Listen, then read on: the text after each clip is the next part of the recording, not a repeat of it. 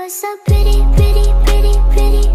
Baby girl, you are so pretty, pretty, pretty, pretty. Females made you just to trick me, trick me, trick me, trick me. Alright, my YouTubers, I'm back on with another video, short one.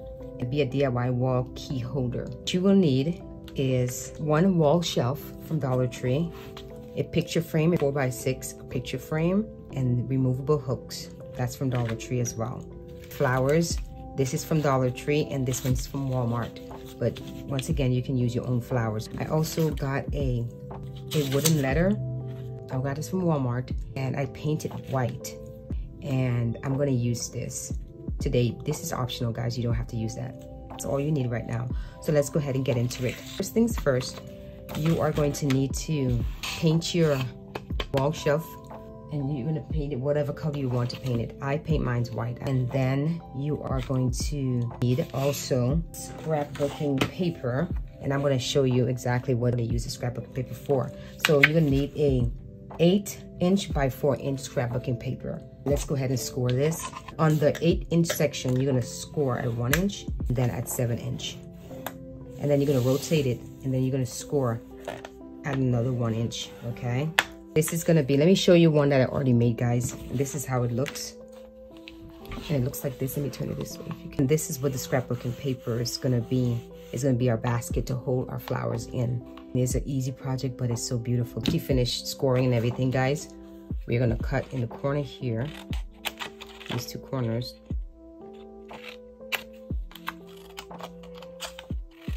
Like that. And then you're just gonna cut this piece off here. And you can just fold those corner lines.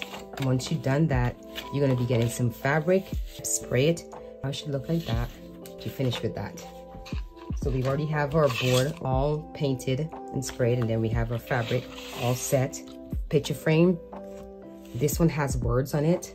This one I'm gonna put the family photo inside of this one just to change it up a little bit. If anyone wants to do this style, I literally cut out scrapbooking paper and put inside of the frame, and then I put words on top of that scrapbooking paper. Words here.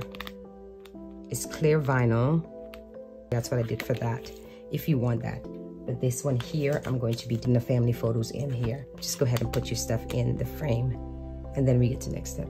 I have my picture in there, and then what we're gonna do is take this stuff off so we can glue it down to the board.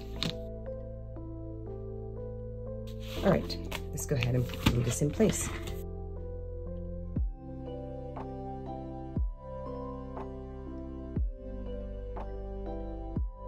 This is gonna be our basket to go right here. And that's what this is for. And so before we even do that, let's go ahead and we have to cut this area right here.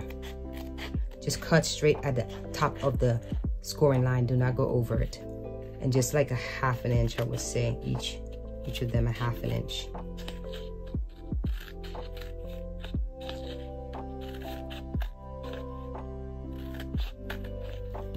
Okay, and now it's gonna look like that because it helps it to curve it a little bit better, like that.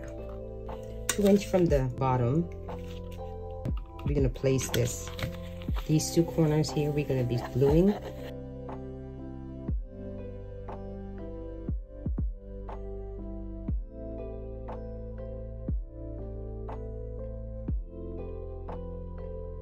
For this now, the bottom here, we are going to be getting scrapbooking paper, and we're gonna lay this on the bottom of this, and we're just gonna trace it.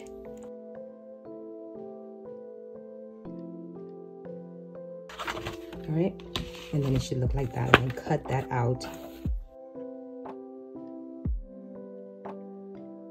It's gonna be in the bottom, and then we're gonna put it like that. Now, once you finish putting some fabric on the bottom of the basket, guys, this is how it should look. So let's go ahead and glue that in place.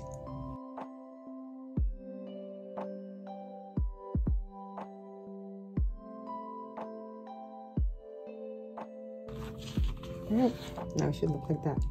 We're gonna go ahead and put our hooks at the bottom here. Glue it on there, and put our flowers in here, and then afterwards, that's it. You can decorate this how you want it to be.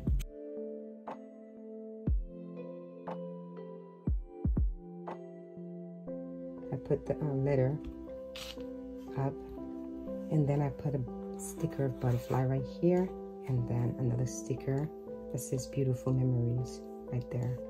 This is how it looks, guys.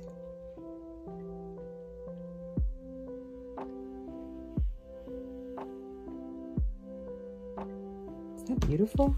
I mean, that simple and easy. And this is the other one. Let me get a close-up of it.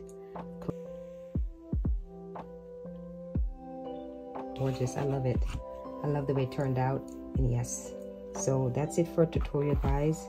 Comment below and let me know what you guys think as well, and you will definitely see me in my next video. Bye, my YouTubers.